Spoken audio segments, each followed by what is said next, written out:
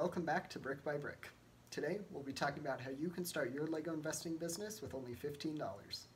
I started investing in LEGO when I was 12 years old. I loved LEGOs, I loved playing with them, I loved thumbing through the catalog every time it came and seeing and memorizing all the sets and their prices, and I loved building them and playing with friends with LEGOs, and they were my favorite toy by far. And I was ecstatic to learn that I could somehow make money off of my passion with LEGO. So I didn't use that much money to start my LEGO investing business. I probably spent about $50 to get it started, but it's possible to do it with even less. Today I'm going to show you 3 sets that are good examples of some of the first things you can purchase as a LEGO investor if you're starting out with just $15.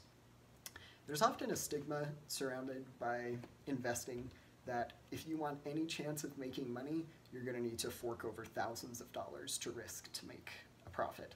That's not true. With most forms of investing, you can do it by just putting small amounts in, and eventually you'll make money off those small amounts. Obviously, it won't be as much as if you had forked over a lot of cash, but it's much better than nothing.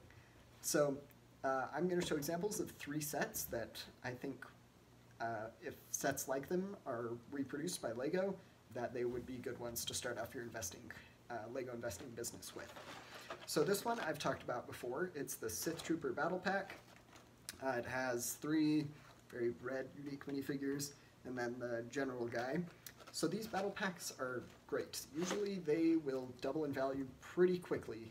I've found that of the sets I've invested in, they're going to double in value faster than most.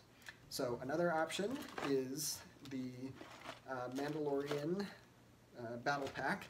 Has 4 unique minifigures that are all very differently colored and just a very vibrant set. Then finally, the LEGO Aragog's Lair with Harry Potter. Harry Potter can be a riskier investment, but it can pay off. So LEGO, there's a chance that they will start reproducing or start producing these sets after the holidays, because right now they're all sold out. Like I said in a previous video, I don't recommend buying LEGO sets to invest in right now. I do recommend selling them though. So you may not be able to find these sets exactly, but LEGO will make more Star Wars battle packs. It's almost certain.